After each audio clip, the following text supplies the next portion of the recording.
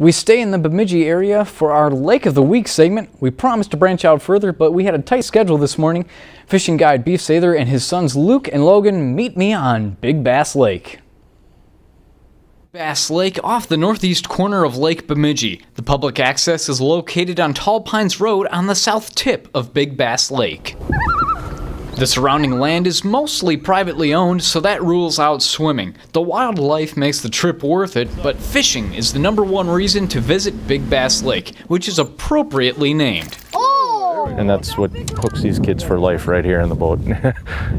They can't ask for anything better. It makes me as a proud dad to give them the opportunity to do this. In addition to bass, you can find crappie, bluegill, walleye, sunfish, and northern pike. I just like the lake because it gets, like, you catch a lot of fish, but there's some decent ones and then there's some not. Logan develops a classification system for the several different sizes of fish. Because they travel in schools, Logan divides them into grades. Woo!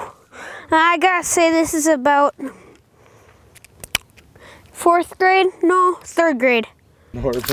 Big Bass Lake holds a variety of fish and a variety of structure.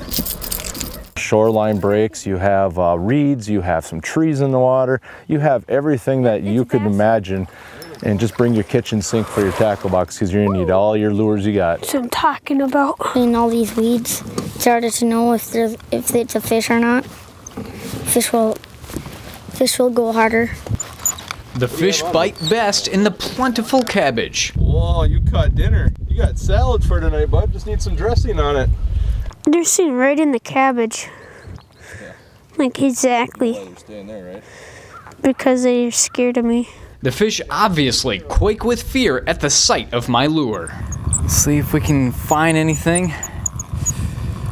No fish, no weeds, no service. Yes, I got skunked, but at least everyone else can say the traditional goodbye to Big Bass Lake and its fish. Have a good day, buddy. If you've enjoyed this segment of Lakeland News, please consider making a tax-deductible contribution to Lakeland Public Television.